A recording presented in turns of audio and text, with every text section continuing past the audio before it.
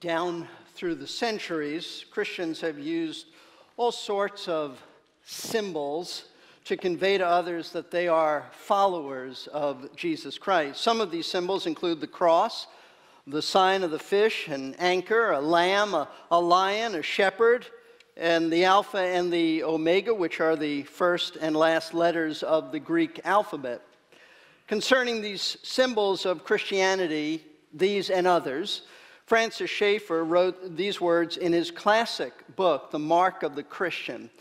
He said, through the centuries, men have displayed many different symbols to show that they are Christians. They have worn marks in the lapels of their coats, hung chains around their necks, even had special haircuts. Of course, there's nothing wrong with any of this if one feels it is his calling, but there is a much better sign, a mark that has not been thought up just as a matter of expediency for use on some special occasion or in some specific era.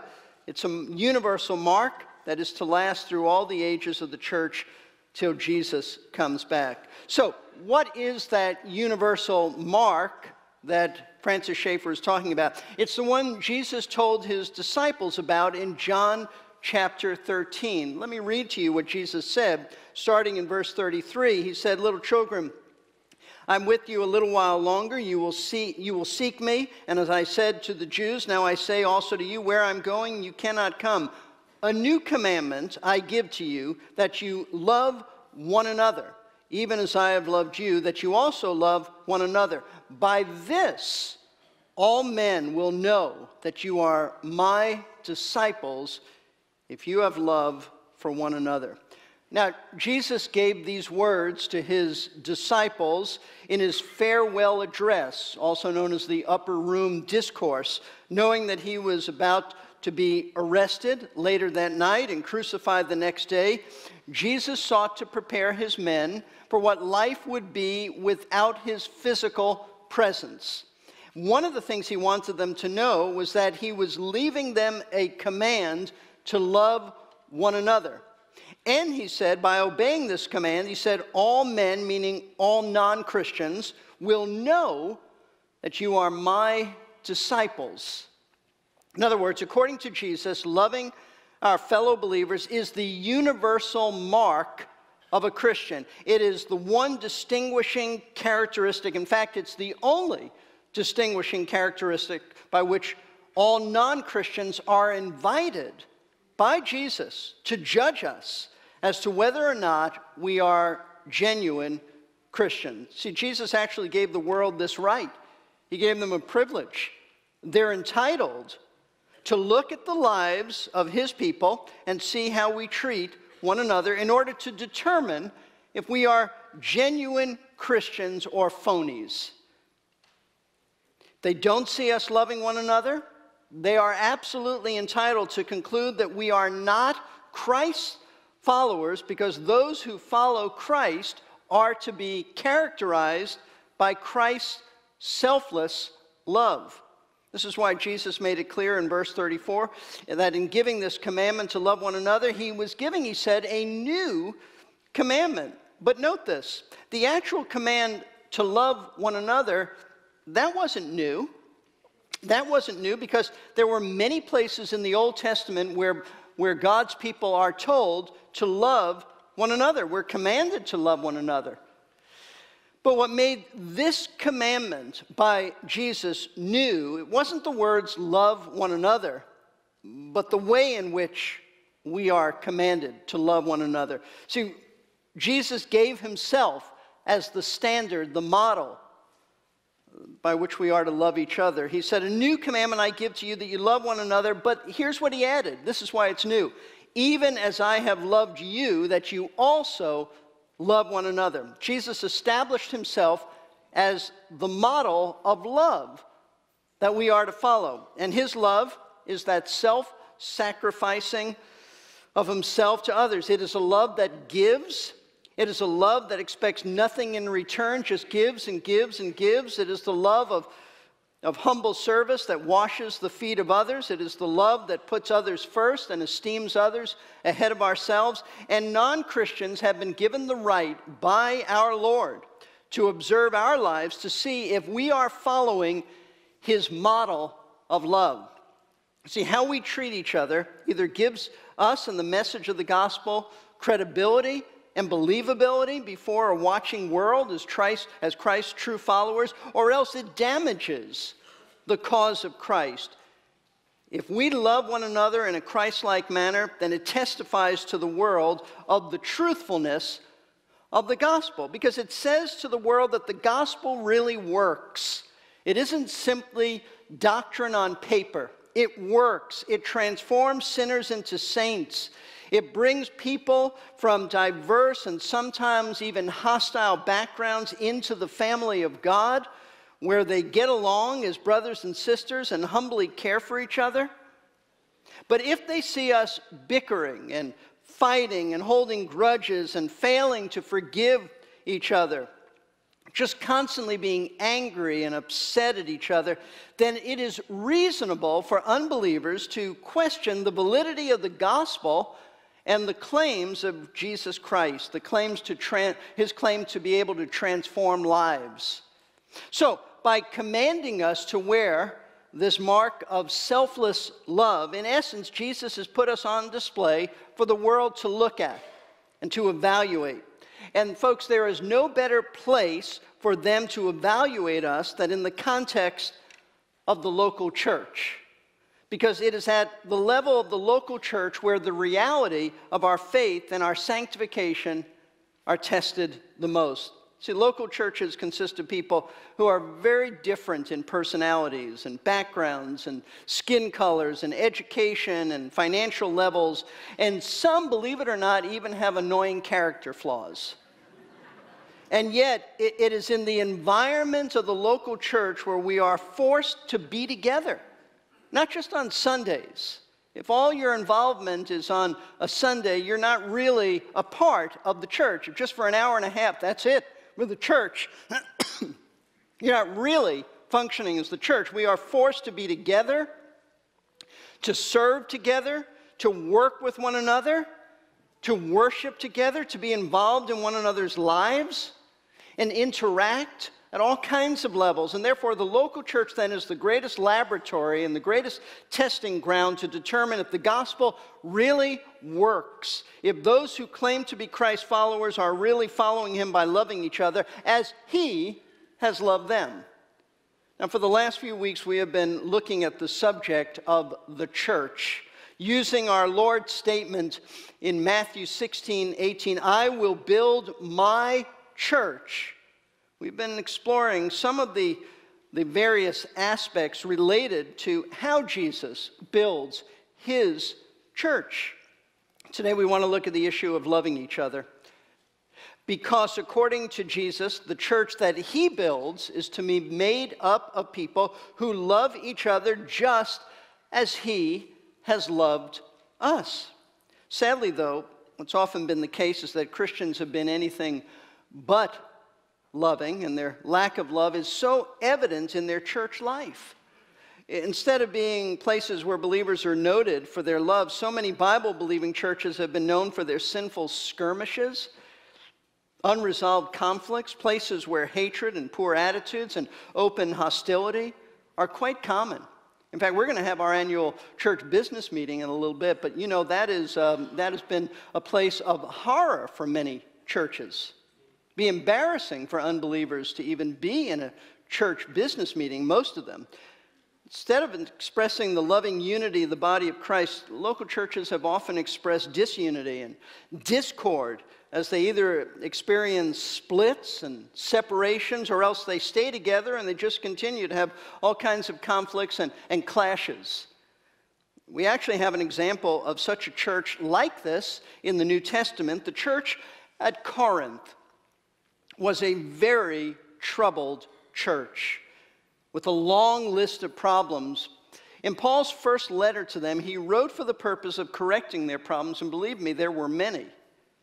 For one thing, they were a divided church, They had settled into various cliques and factions based on who they considered to be their favorite Bible teachers. That's chapters 1 through 4. In addition, there were a church that tolerated sexual immorality as they allowed one of their members to have an ongoing affair with his stepmother. We read about that in chapter 5. In chapter 6, Paul rebuked them for all of their lawsuits as they were routinely taking one another to court. In chapter 7, the apostle corrected them concerning some false thinking they had about celibacy and marriage and divorce and remarriage. In chapters 8 through 10, Paul enlightened them about how they were abusing their liberty in Christ by participating in certain practices that were certainly allowable, but not wise, because they were causing their brethren to stumble spiritually by violating their conscience if they were to participate in those things. In chapter 11, Paul scolded them for the sinful way they approached the Lord's Supper. Believe it or not, some of them were coming to the Lord's Supper drunk and gluttonous. And in chapter 15, Paul corrected them about their erroneous view concerning the doctrine of the resurrection. But it's in chapters 12 through 14, 3 chapters, where Paul devotes himself to correcting the Corinthians concerning the use of their spiritual gifts. So what is a spiritual gift? A spiritual gift is a certain gift that God gives believers to help them effectively serve Him. This was a problem spot for the Corinthians because it's here in the use of their spiritual gifts that their sin of pride really surfaced.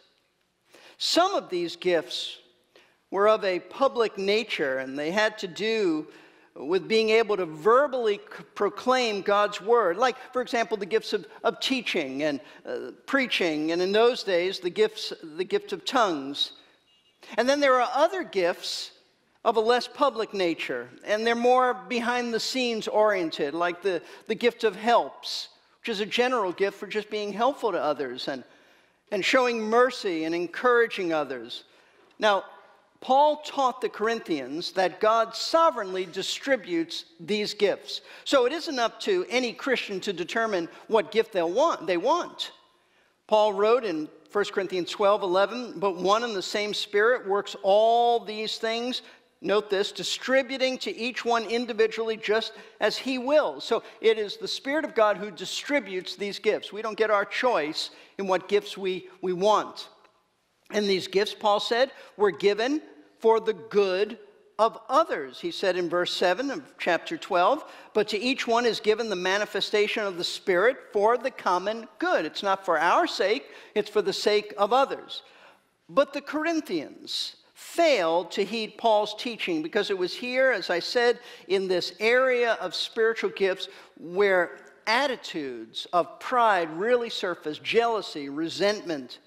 See, rather than being content with the gift that God had given them and using their gift to benefit others, their egotistic selfishness kicked in, caused them to pursue the more showy, public, dramatic, high-profile gifts. And in the process, they became jealous and envious of those who had more high-profile gifts than they did. Others became boastful and bragging if they had these types of gifts, looking down upon those who had what they considered to be the lesser gifts. So instead of their gifts being used for the common good of others, they became a matter of pride for the Corinthians to show themselves off. And Paul summed up their problem in the first part of verse 31 of chapter 12, the very last verse in that chapter. At the beginning of that verse, he said this, "But earnestly desire the greater gifts." Now, I want to just explain something and clarify something. The way this is translated in the Bible that I use, known as the New American Standard Bible, "but earnestly desire the greater gifts," it makes it sound as if Paul is commanding the Corinthians to desire the greater gifts. That's how it's translated. And by greater gifts, the more prominent public gifts. But that can't be what Paul is saying. It would be a contradiction to what he's just taught them in the chapter. He's already told them that God sovereignly distributes and bestows these gifts, and that it's not up to them to determine which gifts that they have. So Paul certainly can't be commanding them now to desire the greater gifts. So what's the solution then? Well, there is another way to legitimately translate this verse that makes perfect sense. Instead of this being a command, it can be, and it should be, translated as just a statement of fact. This doesn't violate the Greek text and grammar. It should be translated, you are earnestly desiring the greater gifts. That's what you're doing. And Paul's point in saying this is you are earnestly desiring the greater gifts, and wrongfully so. That's what you're doing. That's what's so wrong about your approach. That's why Paul continues this verse saying this, and I show you a still more excellent way. This more excellent way, folks, is the way of love, which Paul explains in detail in the next chapter, 1 Corinthians 13. In other words, instead of selfishly trying to outdo one another by coveting the more showy public gifts, Paul says, I'm going to show you a better way, a more excellent way to live. And that way is the way of love. This is what you're doing. I'm going to show you the better way to live, the excellent way to live. See, 1 Corinthians 13 is the Bible's most detailed explanation of love. It's given in the context of correcting a local church, simply because they were anything but loving.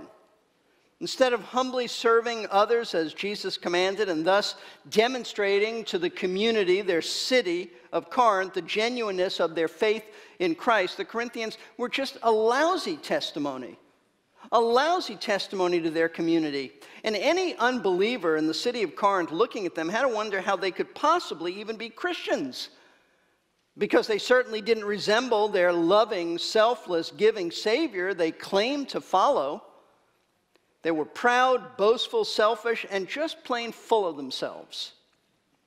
And Paul's purpose then in writing 1 Corinthians 13 is to instruct them on the way that love behaves, which is not what they were doing. Folks, that's my purpose too in teaching you this chapter, because I don't believe for one moment that our church resembles the church at Corinth.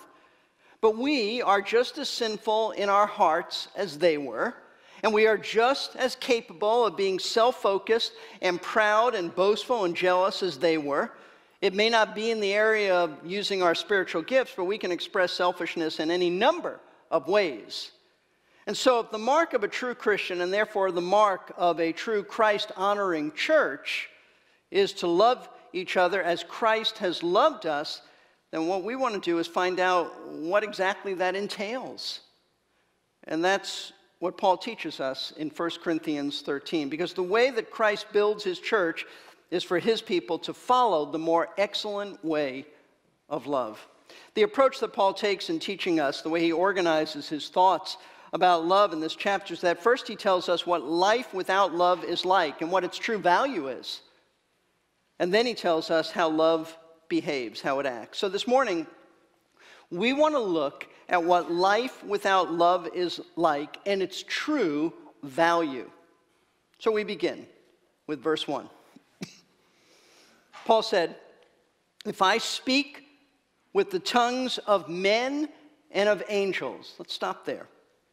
These words must have immediately captured the attention of the Corinthians, because these were people who were so very impressed with those who had public speaking gifts. And Paul, knowing this, hypothetically presents himself as one person put it, as the world's most gifted tongue speaker, and tongues meaning languages. In other words, Paul presents himself as someone who has been gifted by God to be able to communicate, to speak with great eloquence, not only in the languages of men, but of angels too. Now, the point of this statement isn't for us to figure out what language angels talk. I have no idea what language angels talk. Whenever they are presented in the Bible as communicating with people, they always talk the language of that person. So that's not the point, because Paul is simply using hyperbole here. Hyperbole is an obvious exaggeration to make a point. So what is the apostle's point? Well, he tells us his point in the next part of this verse. He says, if I speak with the tongues of men and of angels, but do not have love, I have become a noisy gong or a clanging cymbal. Now, what Paul is saying is that even if he were the greatest public speaker in the world, if he by speaking was able to grip people's souls with his words, able to capture their minds with his verbal eloquence, able to move an audience by his expressiveness, even if he were able to do all of that, yet if he didn't speak out of love and concern for those who were listening to him, eventually, no matter how good a speaker he was, all he would become to those listening to him would be an annoying, loud noise. A noisy gong, he said, or a clanging cymbal. Now, folks, this is a profound truth. It's profound truth that Paul is teaching, and one that every Christian who has a teaching ministry at any level, adults or youth, ought to pay careful attention to. See, it's very possible to be an incredibly dynamic speaker and to initially impress people with your great ability to teach and communicate biblical truth, and yet be nothing more than a loud, irritating noise. Not only to those who are sitting under your ministry, but also to God. See, that's exactly what God thinks of our speaking when it lacks love. It's just noise that's grating to him and grating to others. But that's exactly what we are if we speak only to impress people, as the Corinthians were doing. Their members loved to speak publicly in order to exalt themselves as significant individuals so that they would draw attention to themselves. Listen, it was all for gratification of their egos, because they didn't care about glorifying God. They didn't care about ministering to those who were listening to them. This was simply a solo performance, only for their sake, not for the ones they were teaching. It was loveless speaking, even if the content was true. It was loveless speaking. This is such an important issue for all of us to learn. For those who have been gifted to teach the word, we need to remember that our purpose in teaching must be to build up those who listen to us, rather than drawing attention to ourselves by putting our gifts on display to impress them. According to the Apostle Paul, God has given us spiritual gifts for the express purpose of edifying, building up others, not ourselves. Let me read to you, go back to 1 Corinthians 12, verses 4 through 7, what Paul said. Now, there are varieties of gifts, but the same Spirit. And there are varieties of ministries and the same Lord. And there are varieties of effects, but the same God who works all things in all persons. What he's saying is that there's no one gift that's better than another. They're just varieties of gifts. And then he says, but to each one is given the manifestation of the Spirit for the common good. It doesn't matter what gift you've been given, it's all for the same purpose, to bless others. Peter taught essentially the same thing in 1 Peter chapter 4. This verse 10 says this, as each one has received a special gift, he's talking about spiritual gifts, employ it in, note this, serving one another as good stewards of the manifold grace of God. You have a gift to serve one another, not serve yourself. Listen, if you care more about what those listening to you think about you than how you can help them by teaching them the Word of God, then you are lacking in love.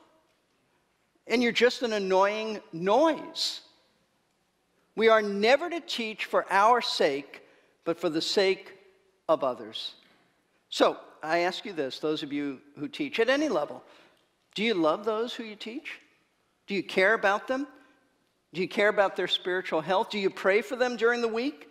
Do you ever spend time just praying for them to receive what you're going to be teaching them? Or is it all about you?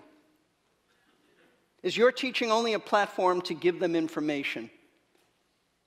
Shouldn't be. Also, for those of you who don't teach but listen to others teach, be careful about those who you listen to.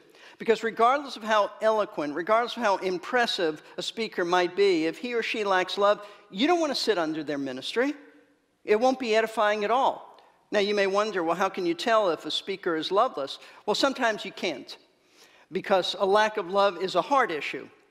And we don't know anybody's heart. We can't read their hearts. We don't know their motivation. So sometimes it isn't possible to know. However, sometimes it is.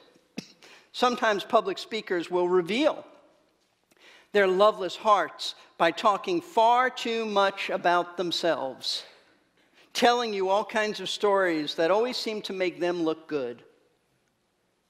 Now, initially, you may be impressed with them, but eventually, that kind of self-centered me talk, it's going to start to grate on you and annoy you because they're nothing more than, as Paul said, an annoying, loud noise.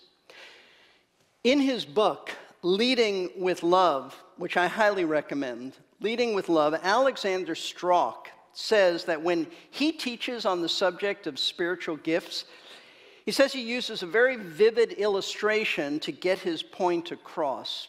Here's what he writes. He said, I pull out from behind the pulpit a steel pot and a hammer and begin to beat on the pot as I talk about spiritual gifts and the need for love. At first, people laugh. They think it's a marvelous illustration. But I keep it up. While I'm banging on the pot, I just keep talking about spiritual gifts. Soon people aren't laughing or smiling anymore. They've had enough. They're annoyed. They're getting more agitated by the moment. But I keep on banging. When it seems, and I thought about doing this, and then I thought, I'll just read this. When it seems that they can't stand it any longer, I stop and ask, are you annoyed? Are you enjoying this? Does it please you? Do you find it edifying? Would you like me to continue beating the pot for the remainder of the message? No one wants me to continue beating the pot. At this point, I remind them that this is what they are like to others and to God if they use their gifts apart from love. They're nothing more than a noisy gong or a clanging cymbal. So folks, listen, love is not a side issue. Love is a central issue. Love is essential because without it, teaching in the church just becomes a grating, loud noise. But that's not all that a life without love is like. Because as Paul continues, he gives us another example of using one's gifts apart from love. Notice what he says in verse 2. If I have the gift of prophecy and know all mysteries and all knowledge, and if I have faith so as to remove mountains, let's just stop there. Once again, Paul is using, I remind you, this is hyperbole. He's imagining now he has the gift of prophecy. What is the gift of prophecy? It's the ability to proclaim God's truth, not simply forecast the future.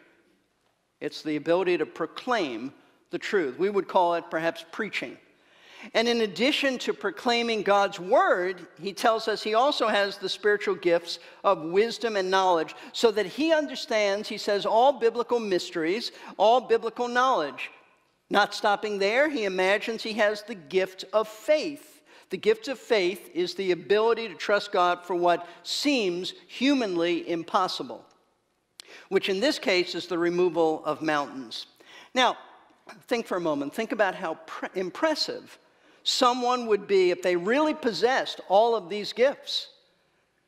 First of all, to be able to proclaim God's truth with an understanding of all mysteries and all knowledge, that would simply wow people.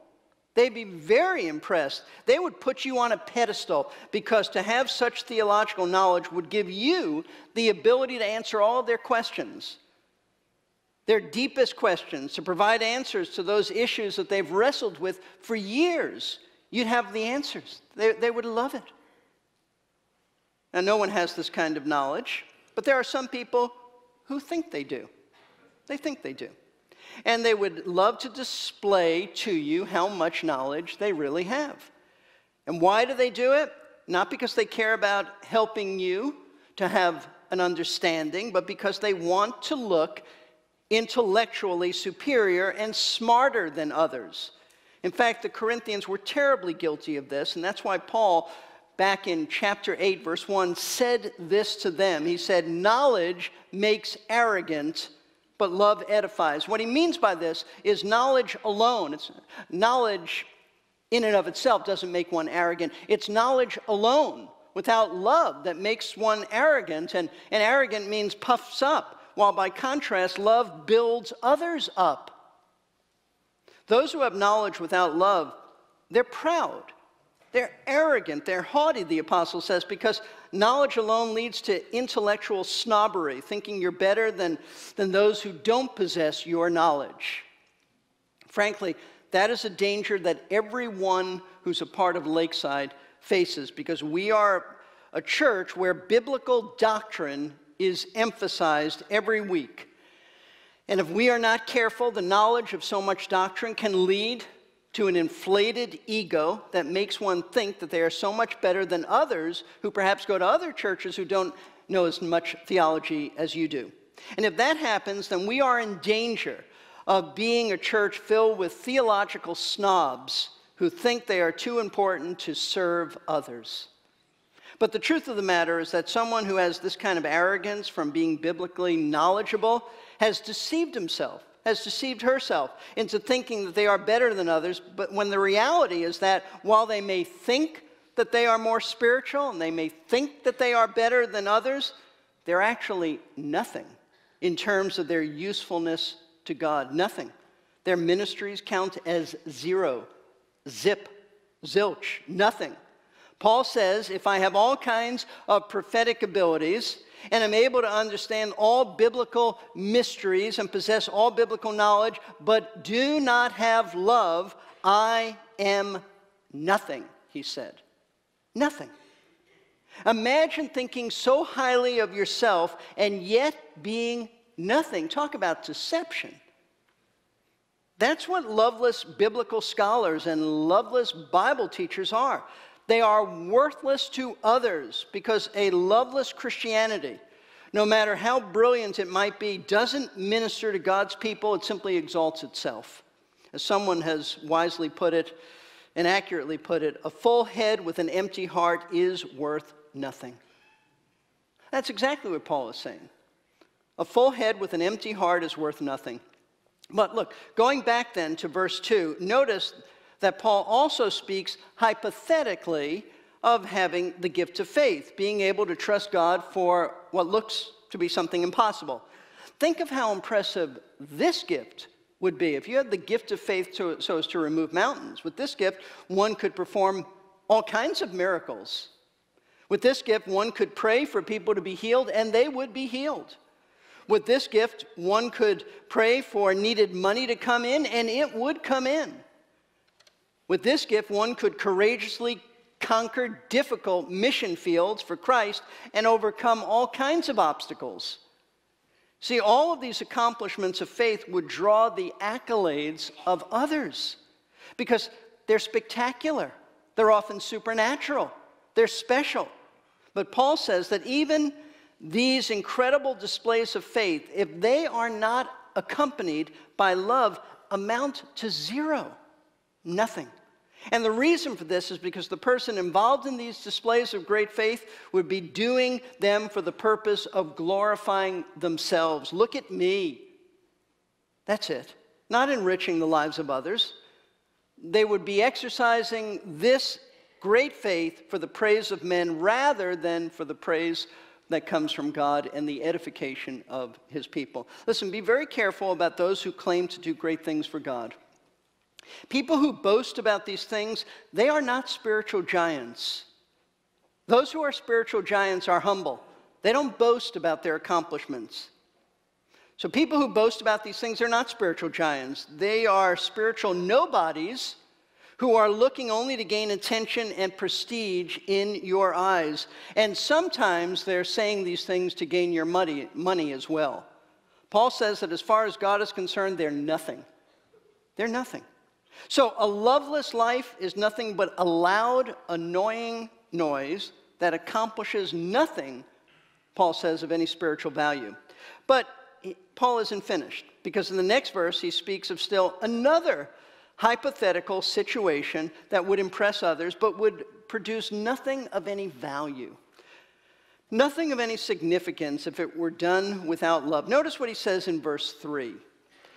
And if I give all my possessions to feed the poor, and if I surrender my body to be burned, but do not have love, I am nothing. Paul has already talked about loveless preaching, loveless knowledge, and loveless faith. Continuing to talk now, he speaks about loveless giving. He's also speaking hypothetically. He's continuing to do that. Now he tells us he's hypothetically possesses the spiritual gift of giving. There is a spiritual gift of giving. What's that? It's the ability to give a great deal, a great amount. Paul presents then two pictures of extreme giving.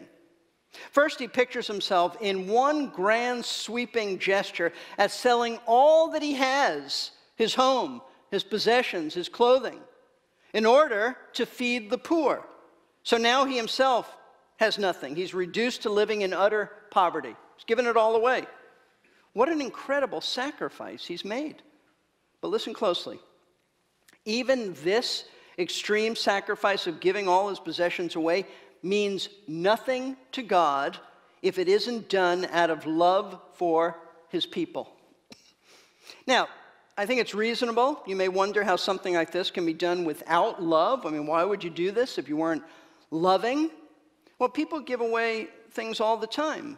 And sometimes they make great personal sacrifices, but they do it not out of love, but in order to impress others with their generosity. We see this very clearly, by the way, illustrated in the biblical story from the book of Acts of Ananias and his wife Sapphira.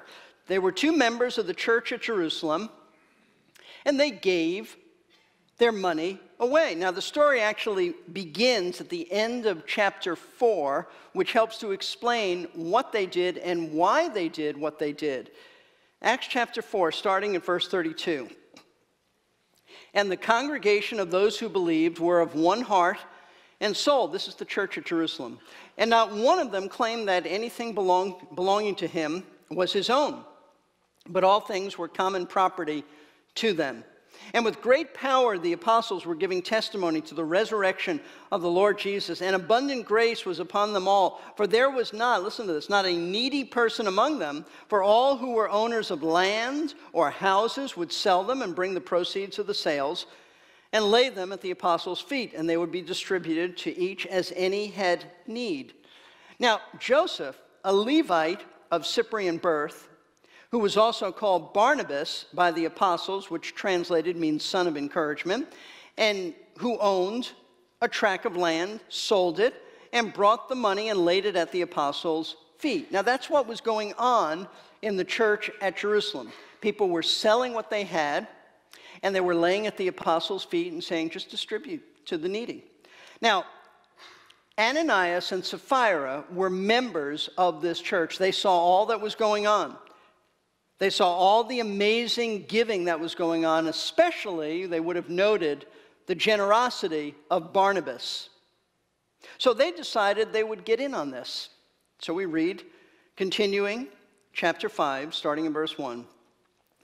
But a man named Ananias, with his wife Sapphira, sold a piece of property and kept back some of the price for himself, and with his wife's full knowledge. And bringing a portion of it, he laid it at the apostles' feet. But Peter said, Ananias, why has Satan filled your heart to lie to the Holy Spirit and to keep back some of the price of the land? While it remained unsold, did it not remain your own? After it was sold, was it not under your control? Why is it that you have conceived this deed in your heart? You've not lied to men, but to God.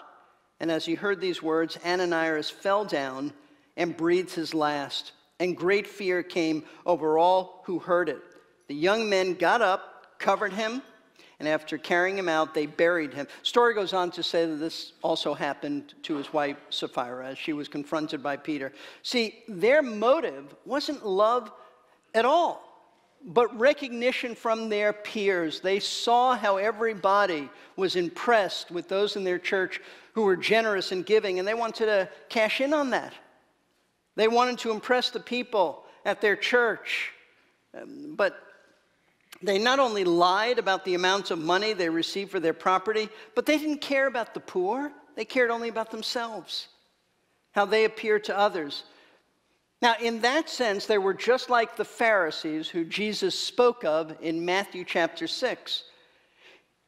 Verse 1, he said, beware of practicing your righteousness before men to be noticed by them. Otherwise, you have no reward with your Father who is in heaven. So when you give to the poor, do not sound a trumpet before you, as the hypocrites, referring to the Pharisees, as the hypocrites do in the synagogues and in the streets, so that they may be honored by men.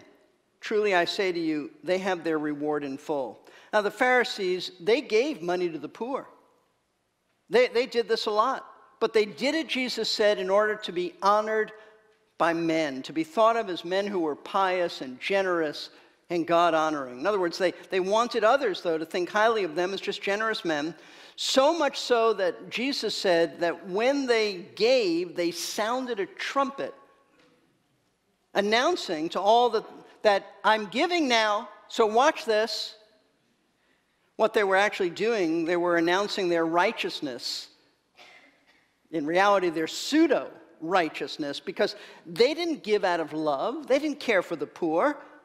They gave out of a desire to impress others. Look at me.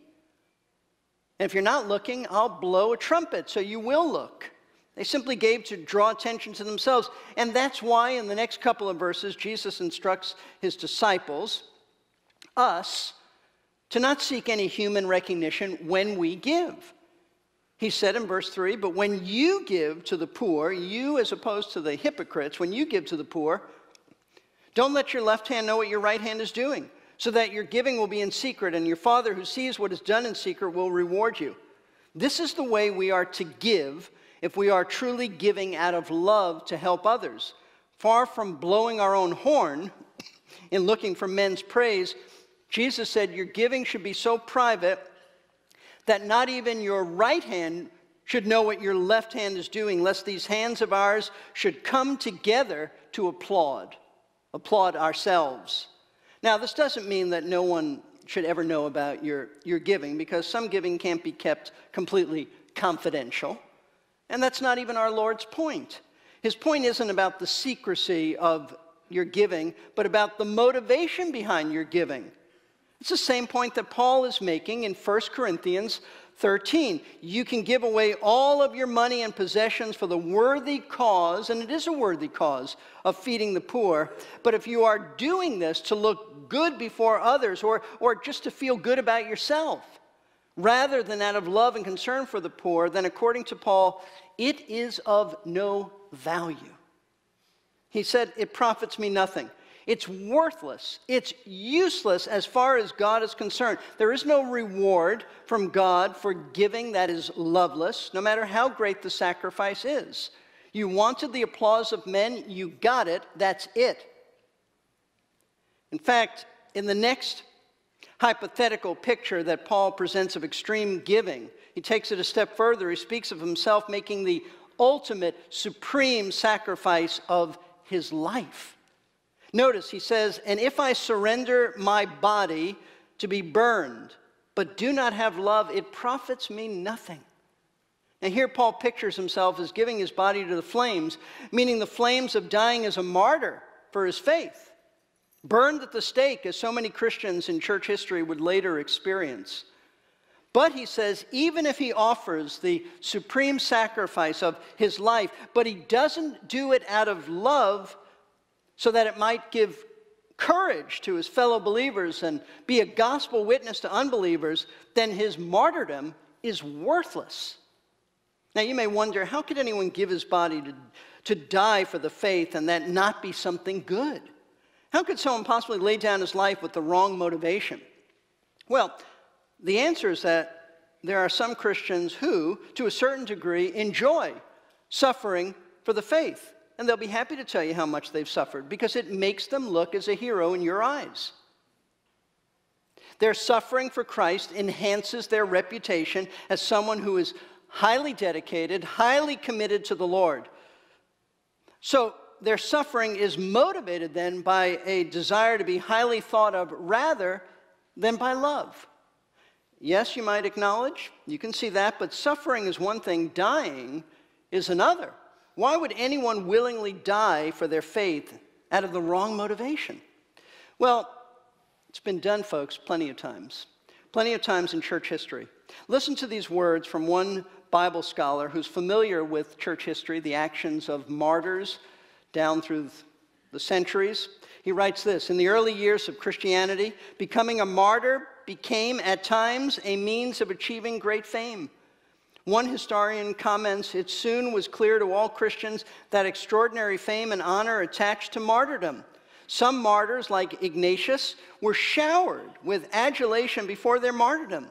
Not that Ignatius sought martyrdom for personal praise, but he illustrated that it could be a temptation to some to seek to be immortalized in the annals of church history as a martyr for Christ. Listen, even the ultimate sacrifice of giving your life, if it isn't motivated by love for others, God said it is totally worthless. It's just a religious show, a performance to make you look good. Now consider what the Corinthians must have thought about these words from Paul, about the worthlessness of a life that is lacking love. That's where they were coming from. This must have just stunned them, because this is them. Everything Paul spoke of was a rebuke to them, their way of thinking, their way of living. That's why he said, I show you a more excellent way. Everything they did in using their spiritual gifts was done for the sake of impressing others. They were self-centered, they were selfish, and here's the sad thing, they didn't even realize it. They didn't even realize it. Their pride had blinded them to their own sin. And the really sad thing about this is that all their service amounted to zero, because God wasn't impressed at all. Others may have been, but God wasn't. Paul says that lovelessness produces nothing of value to God, and it receives nothing of value from God. Now, if you're a Christian, if you have been one who has been born again, you have turned from your sins, you have turned to Christ to save you, then you want to learn from the Corinthians. And the lesson is simply this: don't be like them. Don't be like them.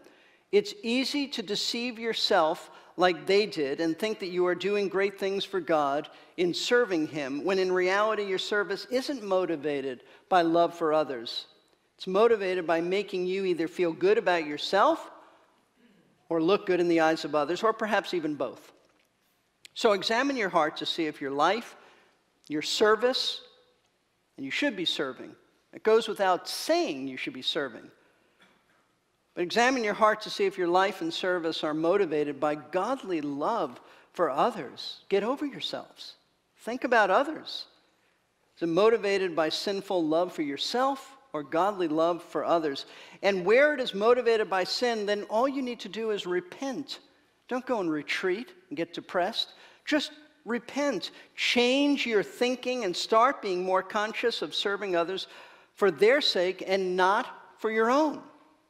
Now, next week we're going to look and see what it means to love others.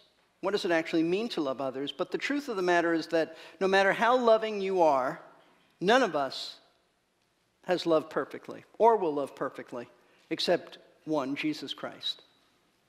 His love is perfect, and the greatest demonstration of His love is His death on the cross on behalf of sinners.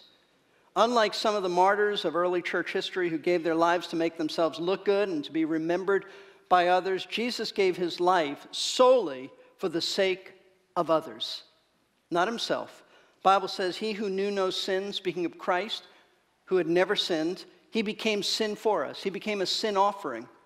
He died in place of sinners like us. As far as God the Father was concerned, He was a sinner. He was treated as a sinner, even though He had never sinned. So that we who are sinners and deserve to be treated by God's wrath, we who are sinners would get just the opposite. We would be counted for righteousness before God. The righteousness of Christ. In other words, Jesus gave His life as a sin offering so that God the Father would be satisfied with His death on the cross on behalf of sinners. And therefore we could be and would be forgiven and credited with Christ's righteousness. This doesn't become a reality in your life until you repent, turn from your sin, and personally Place your faith, your confidence, your trust in Christ alone for your salvation. I'm asking you today, pleading with you, if you've never trusted Christ, let this be the day of salvation. You don't know if you have tomorrow. Turn to the Savior. Recognize your sinfulness. Recognize his death on the cross for sin and trust him. He'll transform your life. He'll forgive you. He'll put his righteousness on your account. He'll make you a new creature in him. He'll give you the capacity to love others. If you have no love at all in your heart, especially for God's people, you're not a Christian, the Bible says. So turn to Christ. Put your faith in him. I'm going to close in prayer, and then I'm going to turn things over to Robert Frere, who has recently become the chairman of the elders, and he's going to lead us in our annual church business meeting. Pray with me.